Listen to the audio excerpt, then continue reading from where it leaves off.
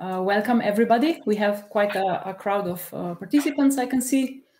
My name is Petra Černe-Oven and I will be moderating this together with Sai, who's hiding. And it's with my great pleasure that I can introduce Alja Herlah, because she comes from the same country as me.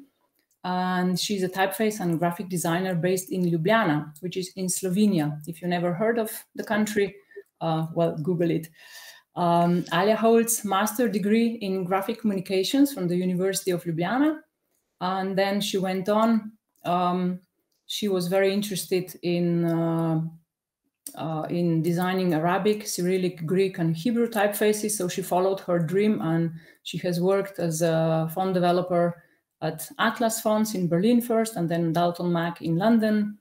And she's very active in Slovenia now, coming back to Slovenia, and she's organizing a lot of typographically related things like Tipo Brda workshops.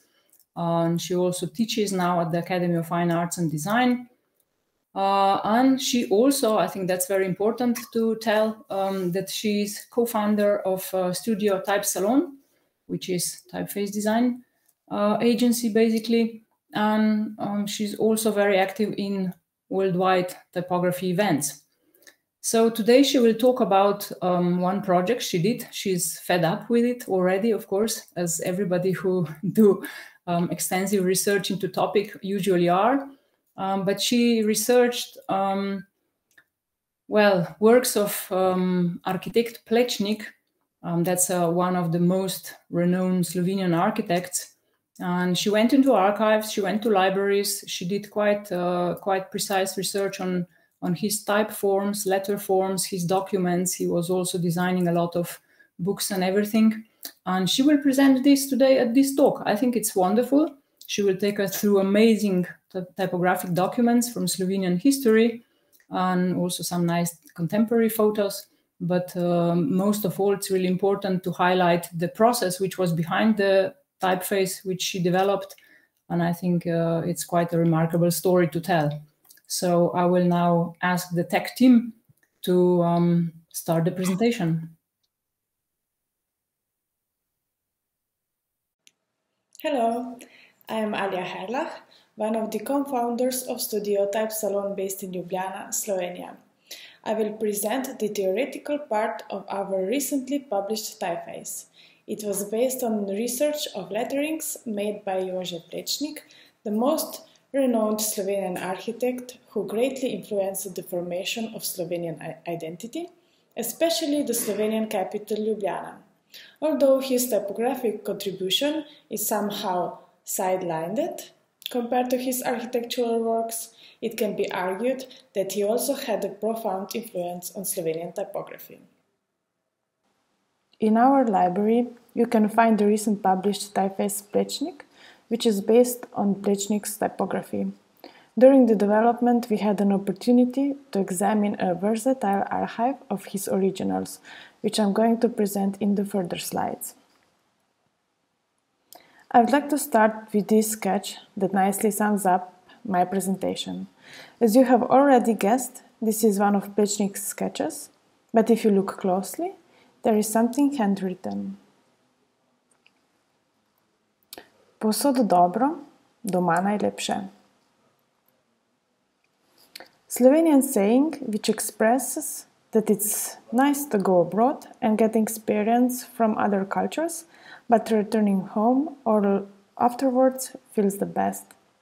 This appreciation for home is clearly evident in his work and his working approaches. In a way, this sentence represents the reason this project actually happened. I have worked as a font developer in Berlin and London, and while living there, gaining the knowledge of font development on a larger scale, my appreciation for everything related to my home country increased. As I moved back to Ljubljana a couple of years later, I started to appreciate every little thing about my homeland and parallelly got a desire to focus my research and projects in connection to Slovenian typography. Yes, I know, you might ask, what is Slovenian typography? In Slovenia, there are no independent type foundries that would produce original typefaces. Therefore, the majority of movable type was brought from Germany and Italy. Here we can see pages from the catalog from 1925 and feel the foreign influences of this design. Typesetters were using German and Austrian typefaces. However, there were artists and architects exploring the letter shapes and thus contributed to some uniqueness in typography of 19th and early 20th century.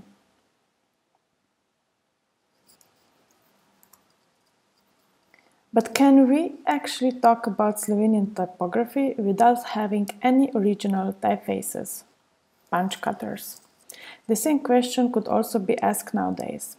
What is Slovenian design and could it be defined without Slovenian typefaces? These are some of the awarded projects from 2019 Brumen Biennale of Slovenian Design. And so I'm asking myself the question about Slovenian typography as I'm walking on the streets of Ljubljana, appreciating the surrounding buildings designed by Jože Plečnik. Tržnica Central Market, Žale Cemetery in Ljubljana, brick building for the multiple insurance Vzajemna. It is difficult to avoid Plečnik's presence, the architect that is signed under the most recognizable buildings in Ljubljana. Among his variety of works, one could also find signage on the buildings and memorials he designed. This thought led us to dig deeper into the archives and explore his typographic legacy.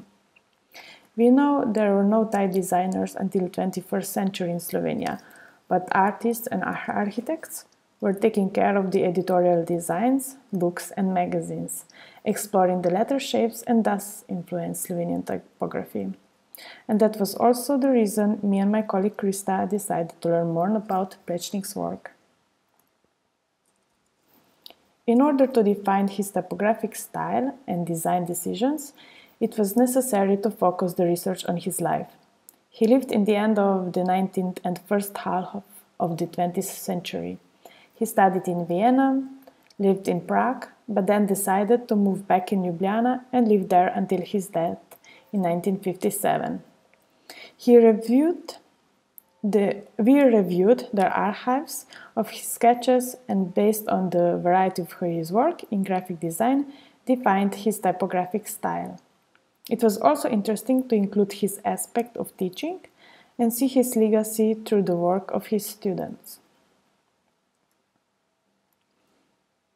Plečnik not only created typography of numerous inscriptions on tombstones, monuments and building façades, but also left his mark on various graphic and typographic designs. Just by looking at his architectural sketches, we could already find the diversity of letter shapes and that he used for titling the projects.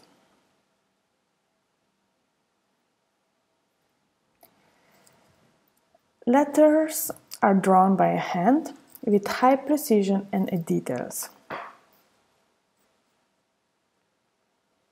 After the Second World War, majority of his architectural projects were tombstones and memorials, which included uppercase letters adjusted for engraving, carving into stone. One of the various examples of carved letters can be found in Križanke in Ljubljana. The sign is positioned above arcades. Plečnik not only created typography for signage, but also took care of graphic and typographic designs of diverse publications. This is a sketch of the cover from Dom in Svet magazine from 1928. Translated Home and World.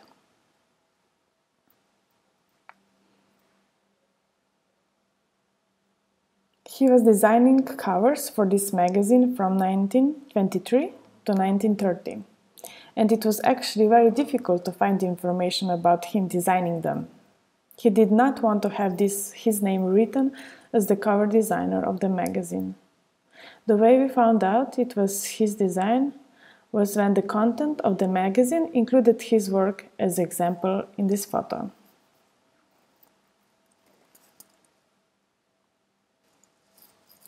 Ljubezen do domače zemlje. The very important aspect of his work is love for his homeland. Who are less known by Slovenian history, I'd like to mention the position of Slovenia at that time, which I believe strongly affected his work. He was born in the Austro-Hungarian Empire, where Slovenian position was marginalized. Official language was German, and there were no universities in Slovenia. After the First World War, Slovenia became part of the Kingdom of Serbs, Croats, and Slovenes. This is also the time when the university in Ljubljana was established. As Plečnik moved back to Slovenia, it was part of the Kingdom of Yugoslavia, which after the Second World War became Social Federation Republic of Yugoslavia. To sum it up, at the beginning of 20th century, there was increased nationalism in Slovenia and the idea of having our own country, using our own language and being able to study in our own country, and appreciation for our history and roots affected the style of his work.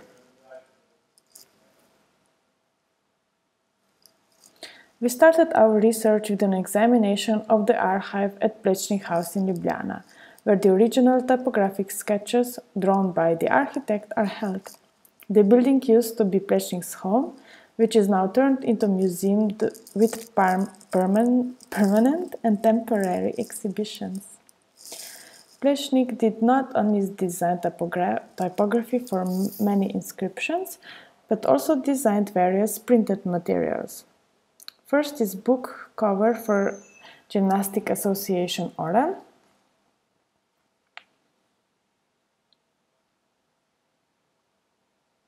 The style of the letters he used for the cover matches the year 1929 with details of Art Deco style. Letters on the second sketch are defined by slab serifs and strong, stable shapes. The content of the book preserves his aura. What connects those two sketches are floral ornaments that could be found in many of his sketches. Their style could be traced back to the 12th century manuscripts from Stichna. Using this kind of ornament portrays the idea of nationalism and historicism in his work, presenting Slovenian legacy with details. And while focusing on the styles of the illustration and ornaments in his work, we discovered this sketch for calendar of the St. Mohor's Society. Beside nice illustrations and illustrated numbers, 1942, there is such nice lettering that has its own style we haven't come across before. Much more expressive with contrast and details on every letter. The shape of M, R, and B resemble another period of our history. Year 1942 tells us it was his late work and also the Slovenian political situation as the three Slavic nations were united under one kingdom. Furthermore, this piece from the archive led us to the new path of his work that was showing his exploration with Cyrillic letters. I believe this was also part of his late works as he was living in the Kingdom of Yugoslavia. Official languages were Serbian and Slovenian and were using two scripts, Latin and Cyrillic. This invitation was made for an Orthodox church in Ljubljana, using recognizable floral ornaments and modern Cyrillic lettering which could be referenced to the Codex Suprasliensis from the 10th century that we can see on the right side.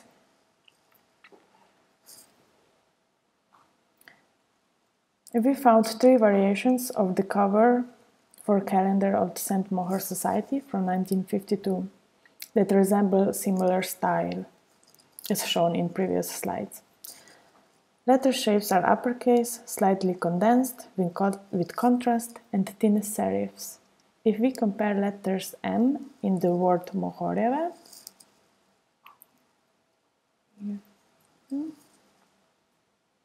the letter shape is almost Greek. On the other hand, if we have a look at AR in the word Koledar,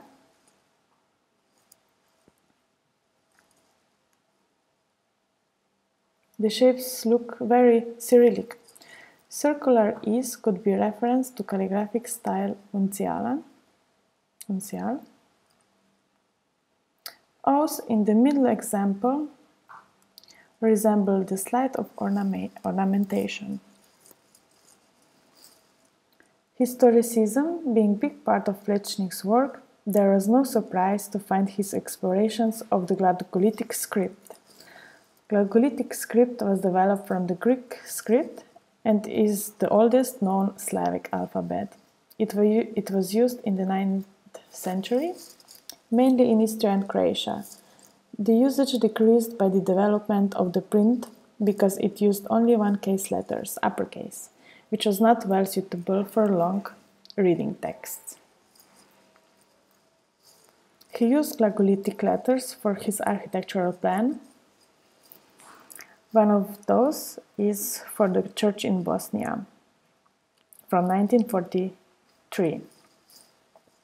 Here I compared the Glagolitic script with also Latin letters that he used below the plan.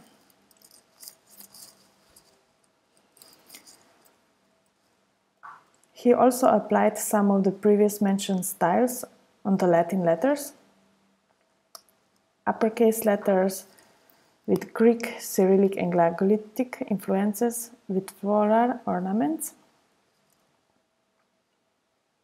and initials referenced from the manuscripts.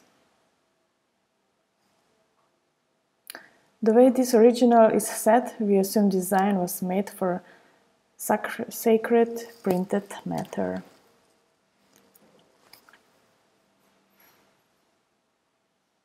Antique, classical and modern. Plečnik's work is often described as intertwinement of classicism and modernism. His architectural style, in this sense, can be seen also in his typographic style. He studied architecture in Vienna under the mentorship of the famous Secession architect Otto Wagner.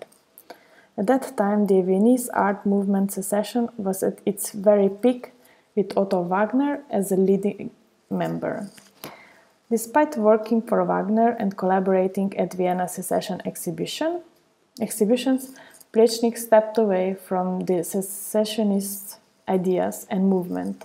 He was more in favor of functional, modest and human architecture.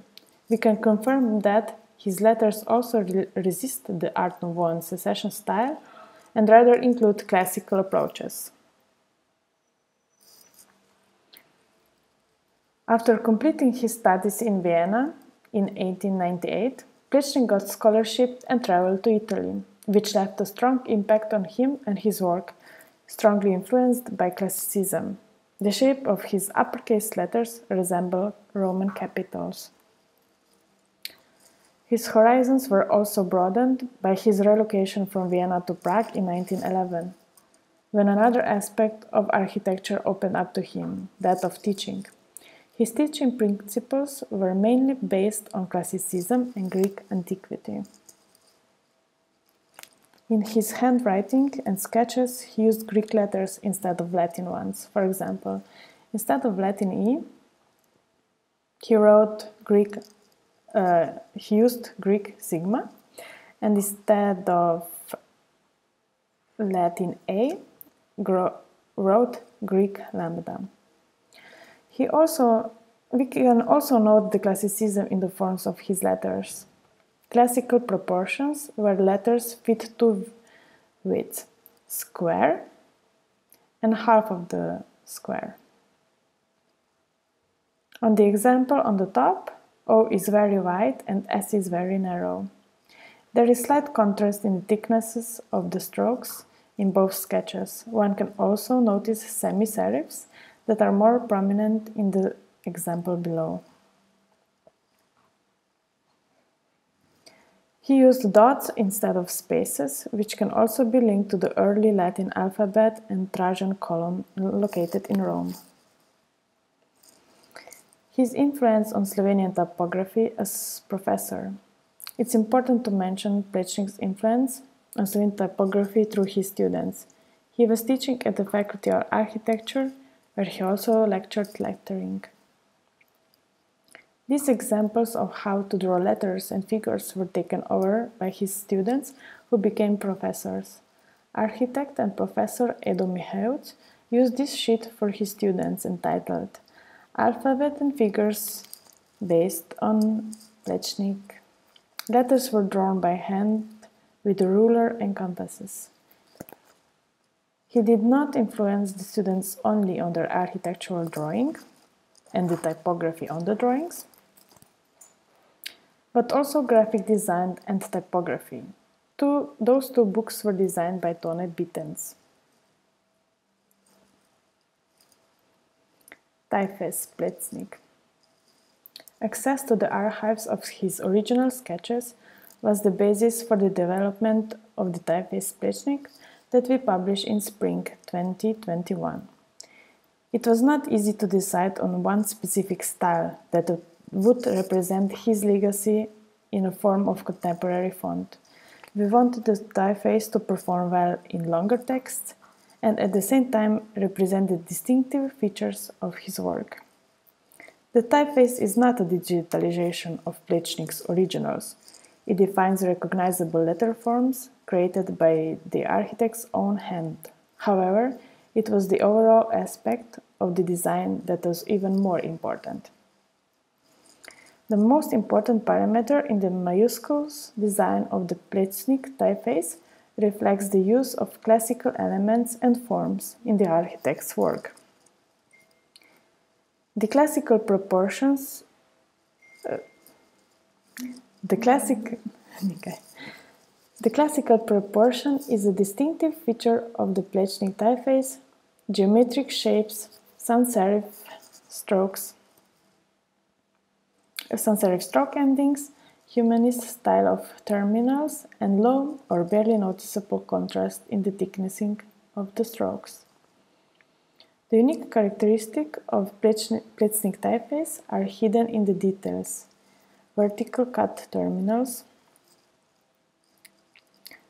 vertical alignments,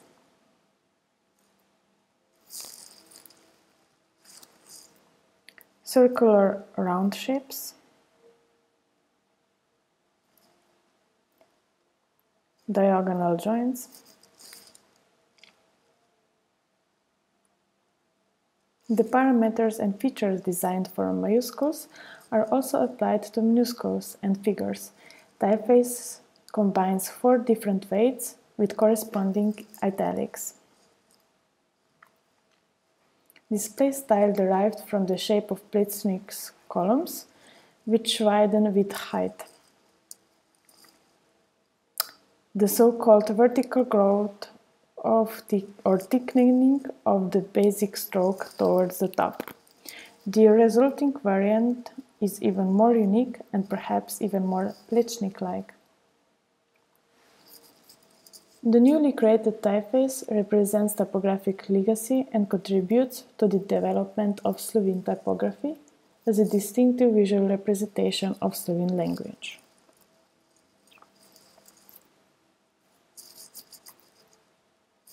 Thank you.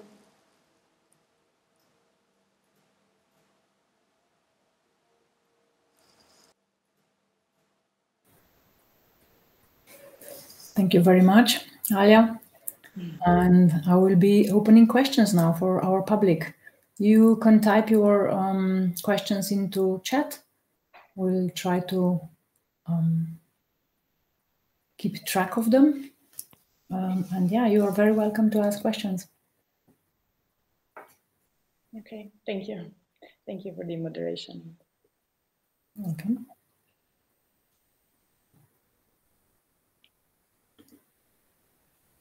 I think this is amazing travel through history with one person, because he was also so knowledgeable about history and he was experimenting with different historical styles. Maybe I will start with one question. What was the most difficult obstacle you faced in the research behind the typeface design before you decided what direction to take and everything? What was the most difficult part? Actually, there are few aspects of it.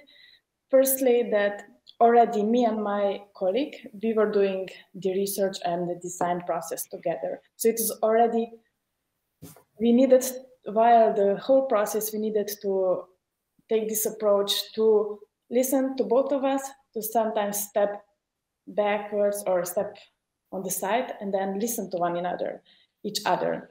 And also another aspect of it is that Plečnik is very known in our country in a way. So there has been a lot of things already written or talked about him, known. So we wanted to take this aspect of being very neutral in a way that we didn't research or study him.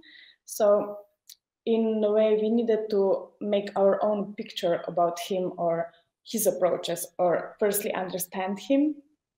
He is very interesting persona, and then also making decision on which way to go, because while we were making research in the archives of Plečnik house, we were digging and digging, and somehow the hole got so big that it was difficult to decide on which direction actually to choose. So making a lot of decisions that were not only based on my idea, but also ideas or knowledge about that my colleague has, and also maybe few other people that were helping us in this research or with their ideas or their aspects. So getting so many inputs and then making our own path, this was already challenging in a way, because there is such a versatile of his work, and also like typographic work that no one did not research so deeply yet. Yeah. Did you collaborate with any architecture historians? We actually were talking already. Anna Porok, who is working at the Plečnik archive, she was already kind of leading us through the archive, like thematically. And if we didn't know what is this for, what was this lettering made for, we were talking through, debating about it with her. There are also few graphic designers or architects that were already digitizing their work. So we were also interviewing them and trying to understand their aspects of digitizing typeface based on Plečnik's work. So there were already a few aspects, but actually and there is also one architect who was again collaborating in some other ways in Plečnik typography. So there were quite different ideas, and then it just kind of opened and really developed on the research and study. We have another question in the chat. Did you define a brief for the typeface after seeing all the work he did? Yes.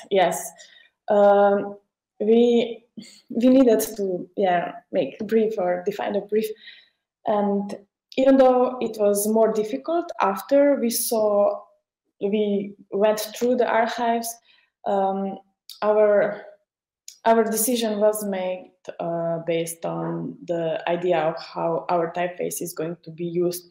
And even though there is such nice lettering, more expressive ones and more display-like ones, we wanted for our first project, if I can say that very optimistically, that typeface would work well in as a body face. That was our first, the most important kind of brief in a way.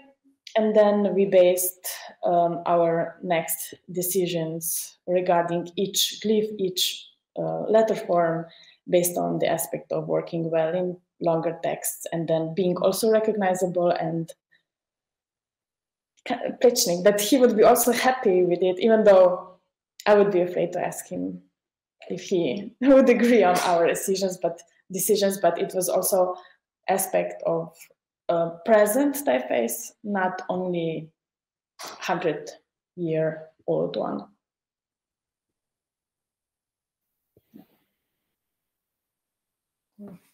Yeah, I think the direction where do you want to end, it's probably even more important than all the research and information you can gather, because this can only influence, of course, your decisions, but you must know what's the purpose of doing it, of course.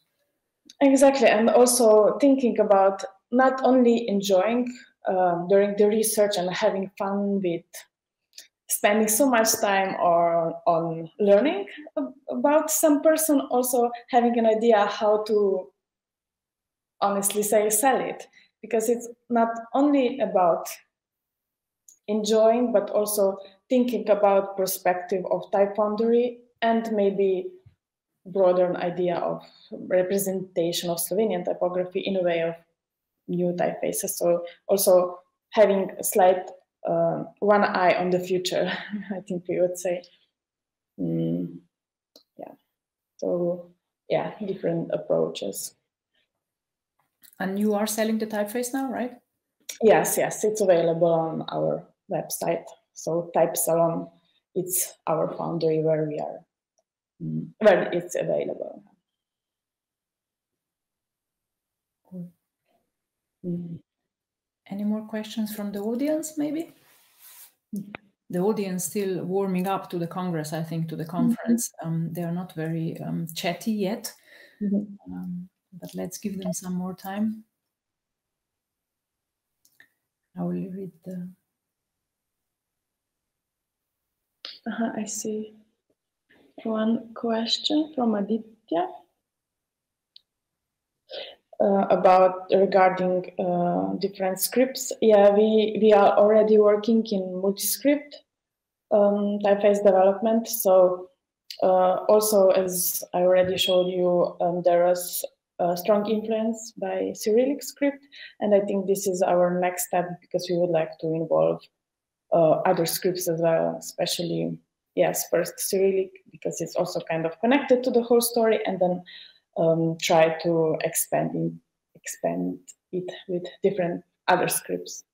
As Aditya mentioned glagolitic, we will see, but Greek, yes, as well, beside the Cyrillic. Shaima is asking, how does this typeface connect it to Slovenian heritage? Firstly, it is based on the lettering that Slovenian architect designed or drawn. So taking these aspects of his design and his way of presenting letter forms 100 years ago, then showing these ideas on the typeface that is digital or can be used nowadays. So maybe talking about the works or letterings or typography, which some we would think maybe that there was none, or that Slovenia is not that famous in this aspect or recognized, well known. So still showing local aspects of drawing letters and then presenting them in digital environment. I would say that would be our idea of Slovenian heritage. There's another question about the distribution. Do you plan to contact bigger distributors like Adobe Fonts, or for example?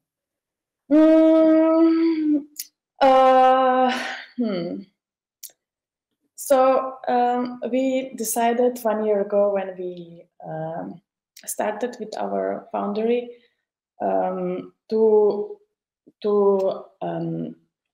release or to have our typefaces firstly in our foundry, and then idea of being part of bigger distributors was nice, but we are not yet sure in which direction to go. So we are part of Typo Today,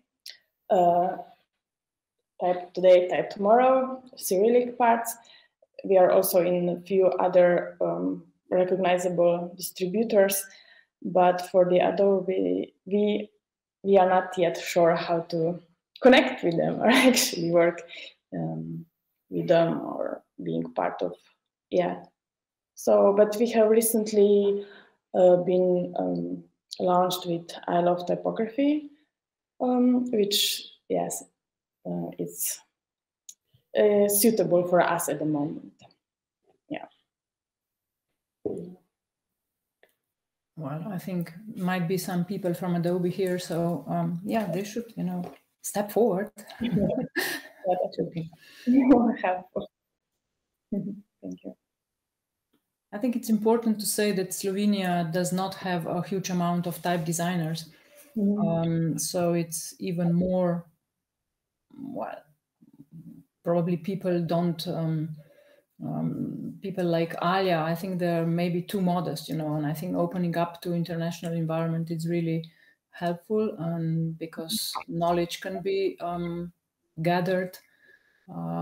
So these networks are increasing and they are building up. So yeah, nothing is impossible. Yeah, exactly.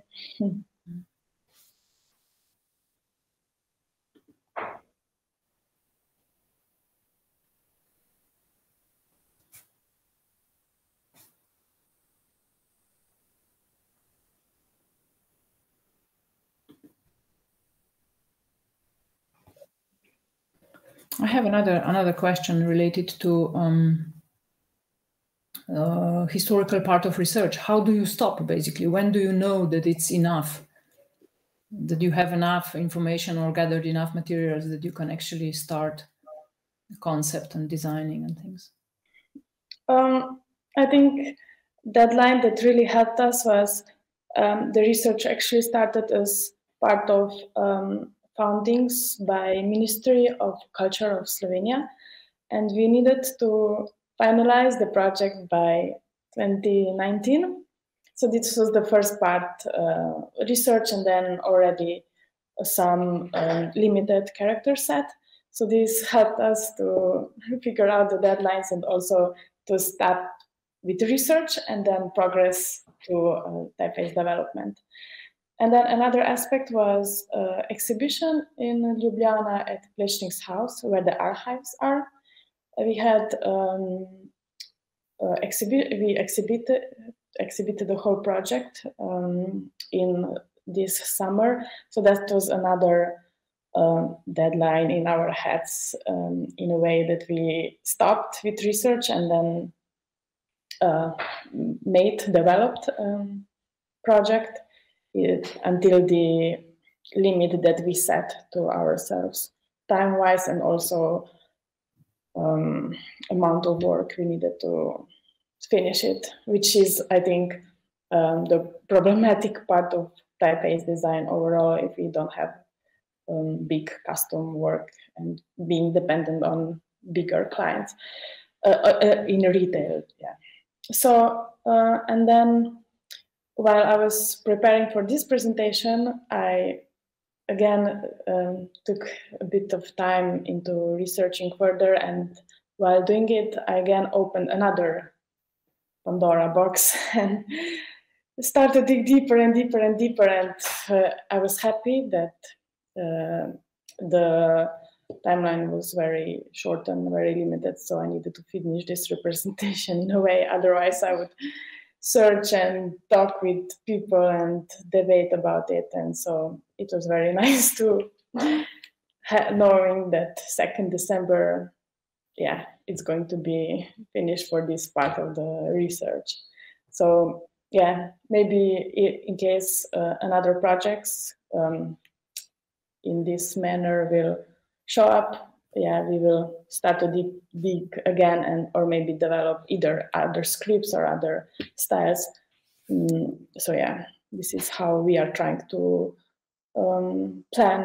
schedule our work within the foundry and studio. Yeah, I think although it doesn't sound right, but deadlines and constraints are usually a good push, and they have positive influence on the project, definitely. Well, thank you very much, Alja. If there are no more questions, I would invite everybody to go to the Hangout room, where you can also hang out with Alja and others, of course, and we can chat informally there right now. So you can switch there. Thank you very much, Alja. Thank everyone who joined.